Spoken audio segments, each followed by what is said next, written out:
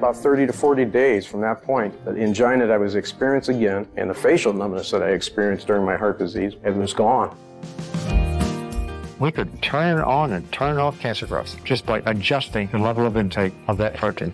Plant-based diet brings in what the body needs. It brings in fiber and vitamins, the right amount of protein, the right amount of nutrients, and it skips the thing that the bodies don't need: cholesterol, animal fat, allergenic proteins. Plant-based diet is better for the environment. It's better for human health.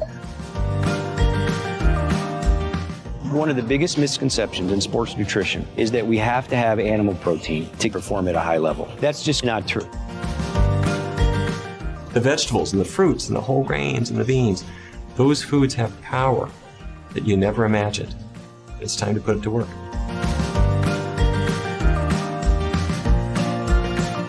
Vegan in the name of science.